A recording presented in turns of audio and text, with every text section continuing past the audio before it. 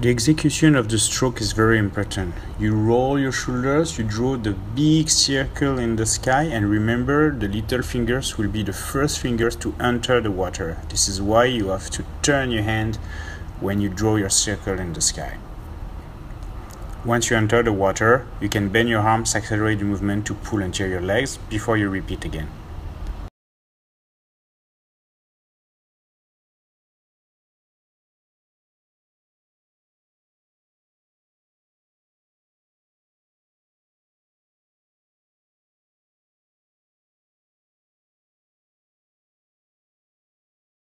The execution of the stroke is very important. You roll your shoulders, you draw the big circle in the sky, and remember the little fingers will be the first fingers to enter the water. This is why you have to turn your hand when you draw your circle in the sky. Once you enter the water, you can bend your arms, accelerate the movement to pull until your legs before you repeat again.